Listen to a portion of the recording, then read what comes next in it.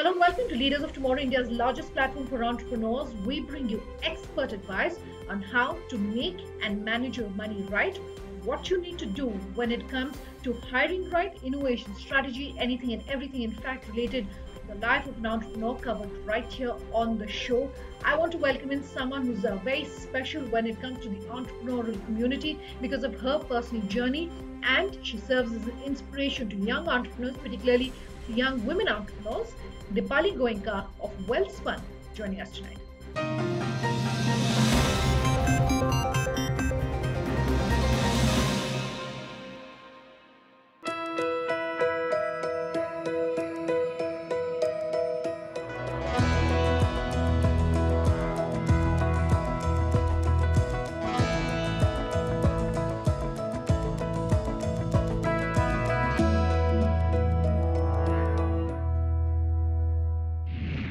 Dipali, so good having you joining us on the show tonight. There's a common thread, if I can really call it that, in a lot of the interviews that you do, where you talk about the fact that when you started out, it was difficult, if I could really use that term, for you to get taken seriously because of the nature of the industry that you're in. Uh, for anyone who's watching this interview, what would you like to tell them about what those early days were like and how you really managed to face those challenges and internalize them and rise above? So I'll tell you something for all of us here. First of all, the thing is to believe in yourself. And I think that's where it comes in from. Um, with me, the strong desire to do something and make a difference.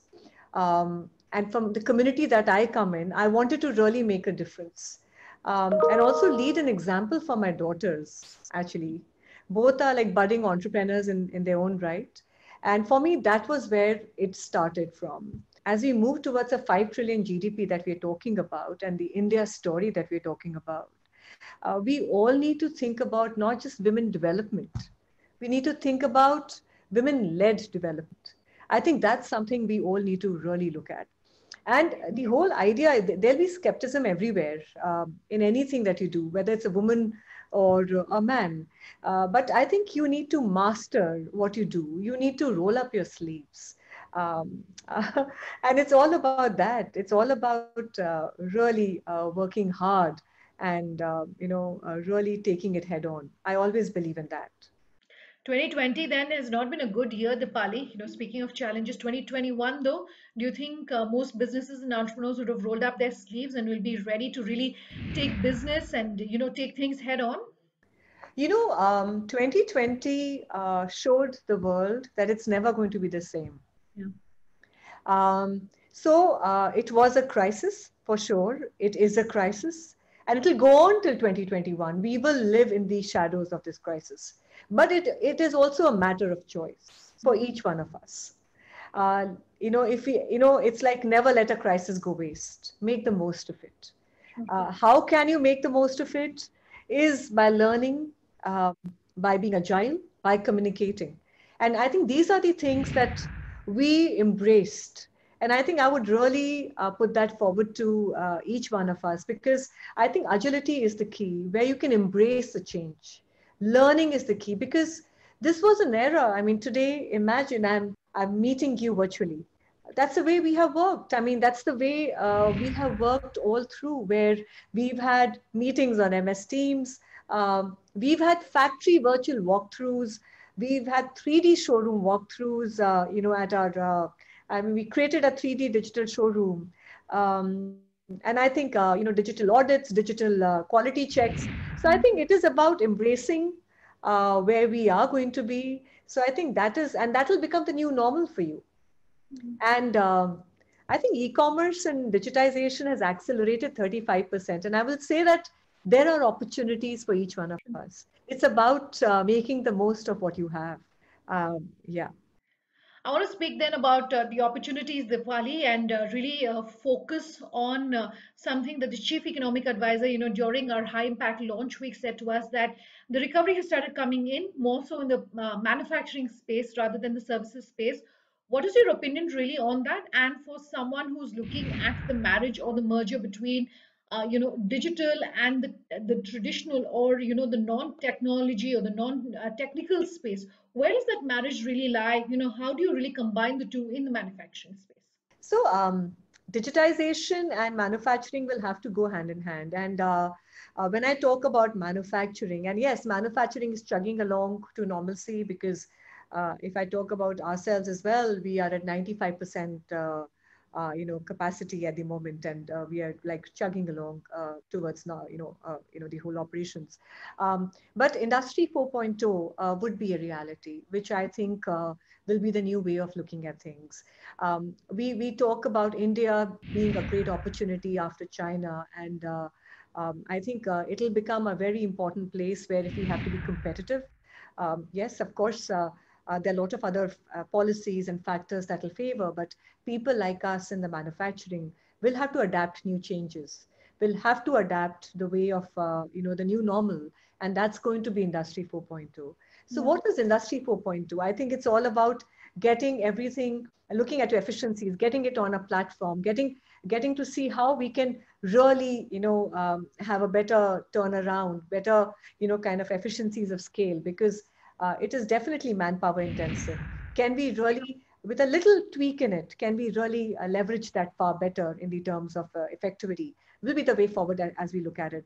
So the global supply chain will be a very important aspect. So linking the Industry 4.0 to the global supply chain, where if you can have the analytics, where you know what is the markets looking at, what the consumers looking at, feeding it into your operations, and feeding it into what your supply chain will need to outsource. I think it is a great link that integrates. So definitely that's going to be the way forward for us. I mean, it's going to be a new reality. We all need to start looking at it very, very differently across the whole supply chain as well. For a company that's as large as yours, Dipali, how do you manage to, really stay agile and continue innovating and really continue to stay at the forefront of things? What can you tell us? So, the whole thing is about communication. I mean, for me, when the whole COVID struck, the the idea was to communicate with each one of our people, and also compassion. It is the year of compassion. We've been always talking about health as of a company. It was important to talk about the health of a people. And I think that's where it started off from. 1 month when the whole world was under lockdown, I think I'll tell you something where that's a time, and as the factories opened up, the important thing was that whether our people are safe, whether our communities are safe, how are we going to chug back? So I think that's where we geared ourselves to the new normal, and that's where it moved. That's where we started moving along, to where we needed to be. And that's the kind of a new reality, new world, where people also felt comfortable. I mean, communicating on the shop floors with my people, celebrating. Last quarter we did the highest numbers we celebrated on the shop floor. Looking at how we can celebrate smaller things in life. I think that's going to be a very important way of looking at things. So compassion, health of our people, and I think innovation, they're all going to be very, very important ways of looking at things.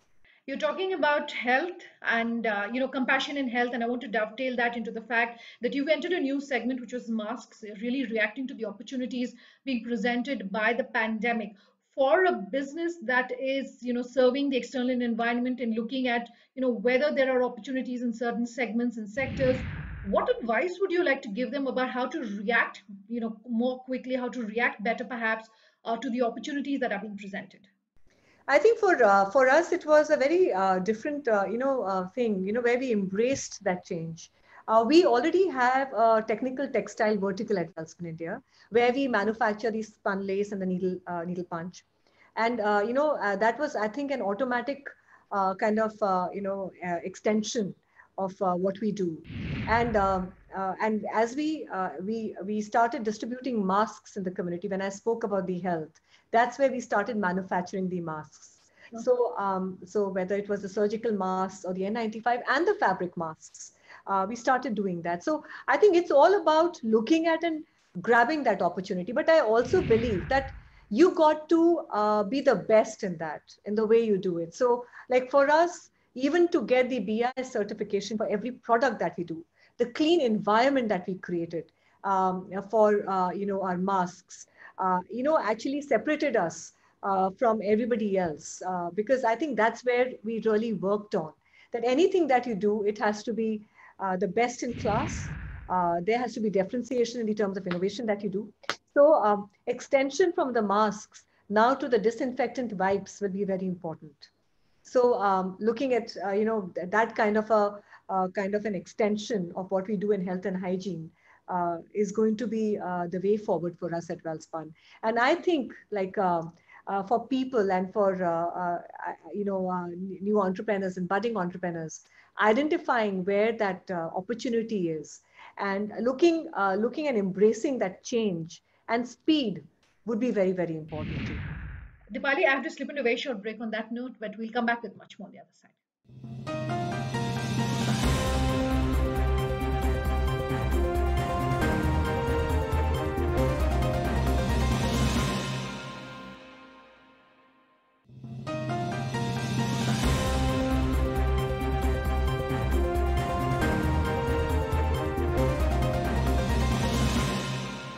Welcome back with us here in Leaders of Tomorrow, and tonight I'm in conversation with Dipali Goenka.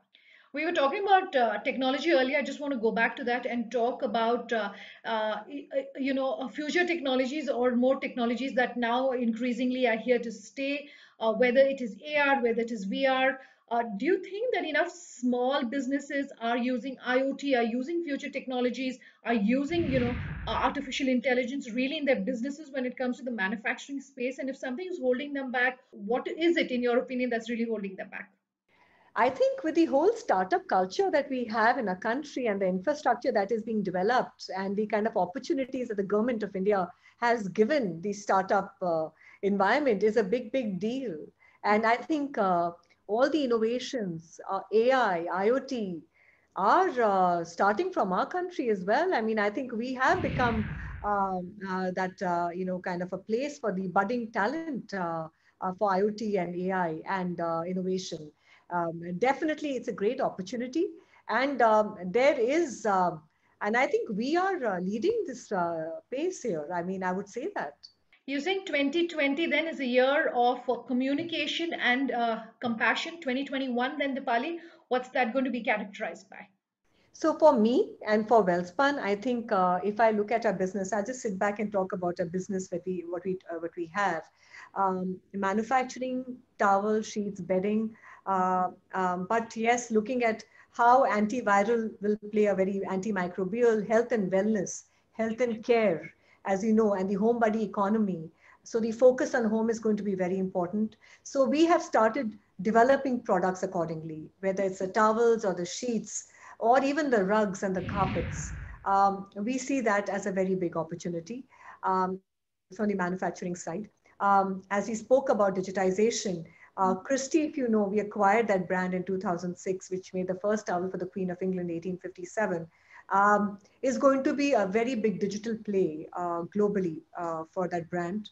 And closer home spaces in Welspun, with the home and the home enthusiasts coming into fore, because more people, I mean, I haven't seen the kind of makeovers at homes more faster than anywhere in this time, where the bedrooms have become offices, bedrooms have become school rooms, and I think you see that kind of an opportunity for spaces where being a thoughtful brand, using innovation to create kind of opportunities like for sleep, because health and sleep go hand in hand. Mm-hmm. So our innovation like Hygro being a very important aspect to that, and Welspun, which is Har Ghar Welspun. And everybody knows that the tier 2 and the tier 3 in our country is going to be where the growth accelerator is going to be on. And there are more aspirations to buy online from this part. So definitely that is something that we see in Har Ghar Welspun. Speaking of compassion, I want to talk about compassion for the environment and caring for the environment. And that's going to come back into focus in 2021, you feel? Very much so. I think I can't forget that. And we definitely at Welspun don't very, very clearly. I'll just give you a little insight into what we do. 30 million liters of water that we recycle, where not a drop of water is used, from the community. We use it We use, all the recyclable water in our manufacturing. So the community has water to drink. The farmers have water for irrigation. So that is again a very important aspect to what we do. Circularity. I think that we've heard about the landfills, and textile we know is one of the biggest polluter. And we want to really see how we can really cap that up. So I'll just give you a small little example, and that's really close to my heart. We have a little brand called Spun, where we upcycle around 2 tons of the rags that are generated out of our factories. And here, the women from the communities, they make, rugs out of it, cushions out of it. So what it does, they get employment, they earn the living, and also they get to manage their own bank account. Dipali, I want to talk about a smart approach and what that should look like towards money. A lot of people have lost their jobs in 2020. A lot of people have been unfortunately forced to perhaps rethink business models and strategies. In 2021, for small businesses that are looking at managing their money smartly, what advice would you have? It's going to be the resurgence of entrepreneurs, and especially from a country like us, which has a great opportunity for sure. But I think the important aspect is about upskilling yourself and upskilling your teams as well. I think each one of us has upskilled ourselves to the whole digital world and embracing that very, very clearly and openly. I think that's going to be something that I think each one of us has to do. So embracing technology, whether it's AI, IoT, going to be the way forward, and agility to change and transform, agility to make the most of that crisis is definitely going to be very important.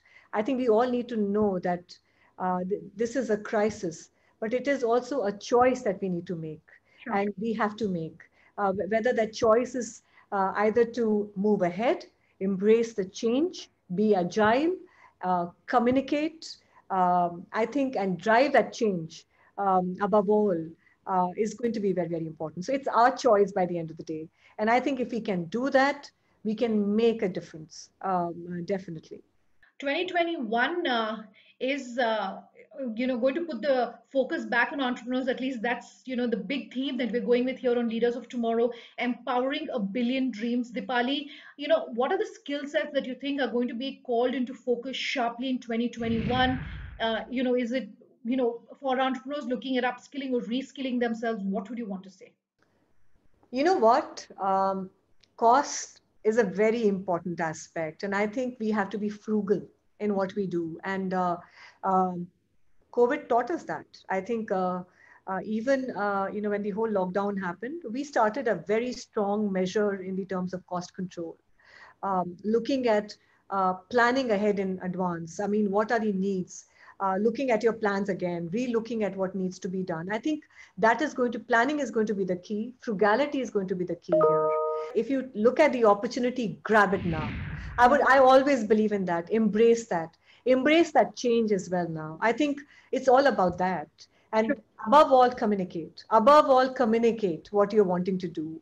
Not only with your people, with your partners, everybody as well. Okay, my last question, and we were talking earlier about funding and managing money. I want to talk about managing money and raising money. In fact, for women entrepreneurs, research showing that single digits is the kind of percentage of the total funds coming into the ecosystem going into women-led and founded businesses. For someone watching tonight's interview, what is your advice on, how perhaps things will change? How a woman entrepreneur should perhaps be raising money differently if they're struggling? What they should keep in mind when it comes to raising money? What would you like to tell them? No, I'll tell you one thing. My daughters are budding entrepreneurs, and my younger daughter has a startup called Cool Kanya, which is a women's platform. I'll give an advice as I give to my daughters as well, and the budding entrepreneurs here, that guys, believe in yourself, believe in what you do, and definitely, if your product has a differentiation, you will get the money and the investment that you're looking at. All right, Dipali Goenka, thank you so much for your time. Same here too. Take care. Completely out of time in this episode of Leaders of Tomorrow. If you have any feedback for us, our contact details up on your screens as we speak. Thanks for watching. Have a good night.